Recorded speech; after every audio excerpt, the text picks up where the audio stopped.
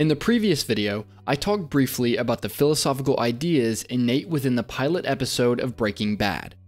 I talked about how Breaking Bad is not just about a high school teacher becoming a meth cook. Breaking Bad is about a man who is taking action because of a sudden change in his philosophical beliefs. It is growth, then decay, then transformation. It is fascinating, really. And I want to examine this deeply in this video and show how important this deeper philosophical conflict is to the show's success. Why does philosophical conflict matter? Why don't you just think of a cool show idea, think of some characters, and start writing? Michael Arndt, the writer of Little Miss Sunshine, Toy Story 3, and other films, explains that there are actually three types of stakes innate within a story: the external, internal, and philosophical stakes. And that the philosophical stakes are the most important, yet most overlooked level of conflict in a story. What I will add to this is that there aren't simply three levels of stakes, but the top two levels of stakes, the internal and the external, are actually built upon the philosophical stakes. This means that your entire show, from your concept to different external conflicts to character growth, ultimately stems from the characters battling their own beliefs and value systems on the core level. Breaking Bad hasn't survived as a strong show just because it has some cool scenes and some interesting ideas. The reason we still talk about it years later isn't just because it was a cool show about a chemist cooking meth. Breaking Bad deals with some legitimate philosophical dilemmas. This is what most stories struggle to create, and it's why so many stories end up being bland or forgettable. So what are the philosophical ideas that Breaking Bad deals with? After a casual first glance viewing of Breaking Bad, you could say something like, Breaking Bad is a story about a man named Walter White who sold away his moral code so that he could earn some money for his family before he died. I get it now. That's why you're doing all this. You want to make some cash for your people before you check out. And this is the reason that Walter initially uses to explain his actions. But this is not the real reason. This is a rationalization Walter uses to hide his true reasons. So why is Walter really doing what he's doing?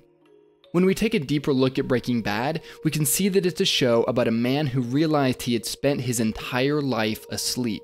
And once he realizes his life is ending, he decides to spend the short amount of time he has left actually trying to be alive, take risk, and make something of himself. Tell me why you're doing this. Seriously.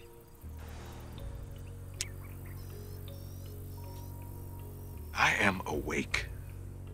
What I want, what I need, is a choice. My entire life. It just seems I never, had a real say about any of it.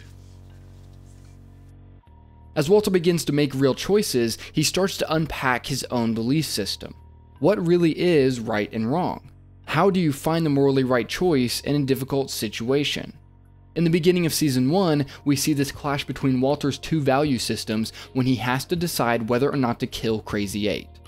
Walter literally makes a pros and cons list, questioning whether or not he should kill him, which is Walter's dilemma between his old value system and this new way of life he is choosing. At this point in the show, Walter looks for any opportunity to avoid killing Crazy 8. He knows what he must do, but he clings to his old value system. You keep telling me that I don't have it in me. Well, maybe. But maybe not. I sure as hell am looking for any reason not to. I mean, any good reason at all. But you gotta convince me. We also see Walter shifting his beliefs not only in the actions he takes, like killing Crazy 8, but also in the conversations he has with his family. For example, Walter and Hank have a discussion about legality and morality. It's funny, isn't it? How we draw that line. Yeah. What line is that? Well, what's legal, what's illegal, Cuban cigars, alcohol. Sometimes there's stuff that's legal that shouldn't be. I mean, friggin' meth used to be legal. Used to sell it over every counter at every pharmacy across America.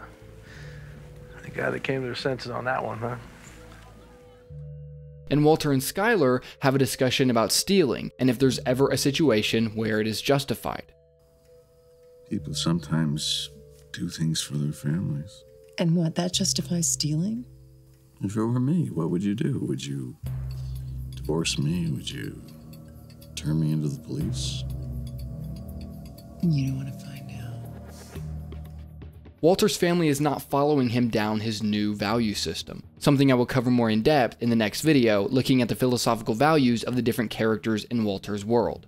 As the season continues, Walter becomes more emboldened and begins to accept his new value system more and more. He feels as though there is no going back, and more importantly, he doesn't want to go back. I want all of it. Consider it a capital investment. Today is the first day of the rest of your life. But what kind of life will it be, huh? Will it be a life of fear, of, oh, no, I can't do this, of never once believing in yourself? Walter's moral code is messy. Some people could say Walter is simply evil. Others may identify with Walt, knowing what it feels like to go through life asleep, and either knowing what it feels like to wake up, or yearning for the feeling of waking up without actually doing so themselves. It's in a show like Breaking Bad where we find the reality of the human experience, especially when it relates to morality. If morals were the only thing that mattered, anyone watching Breaking Bad would simply turn off the show, knowing that Walter's actions are simply immoral and not worth glorifying. But as humans, we understand that the world may actually be more gray than we think. There's a reason we feel a tug towards people who take risks and make things happen. We all want to feel control in our own lives. We want to feel like what we do matters. We want to feel respected. And we don't have to agree with a character to understand their motivation for the actions they take and the way they choose to live. And this is why stories can be so philosophically impactful to us. Philosophical theory only takes you so far. What makes things actually interesting is seeing someone act on a set of ideas. And stories allow us to watch characters act on ideas.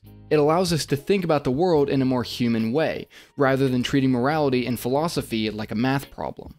And this is the reason that stories are such an integral part of the human experience, because it allows us to share and examine ideas within a more human context. Rational theoretical arguments do not always take in the breadth of the human experience. They miss things like personal situation, emotion, personal psychology, all things that are innate to a great story. This is why characters become so much more interesting when they actually have real philosophical dilemmas that are directly challenged by the external events of the story. But Tyler, I don't notice any of this when I'm watching a show. I just enjoy the show. So this can't really be why I enjoy the show, because all of this isn't what I'm focused on. But you are. Our brains are so built to understand and interpret story that we unconsciously are aware of this pattern. Our brains understand what Walter White is going through, even if we can't always put it into words or replicate it in our own writing. And that is the power of stories. It can impact and affect us on that deepest level, on a level where we can actually think and feel rather than just hearing someone debate a point in an argument. The core of Breaking Bad comes down to a simple idea. What is living? What does control over your life truly look like? How important is that feeling of control and respect? And how far will someone go to feel truly alive, even for just a short time? When you can think about your own story in this way, you will finally be on the right track to create something truly impactful. It's easy to have story ideas, but getting that pilot or feature down onto the page can be a difficult task. You write 10 pages and quit, off to chase the next new idea. It's easy to be plagued with procrastination, writer's block, and slowly getting into that mindset that writing is always going to be painfully hard mental work. But it doesn't have to be this way. Click the first link in the description to watch a video where I show you how you can write 5, 10, even 15 pages a day consistently and finally overcome your fear of writing. And if you like this video, leave a like and subscribe for more videos just like this one.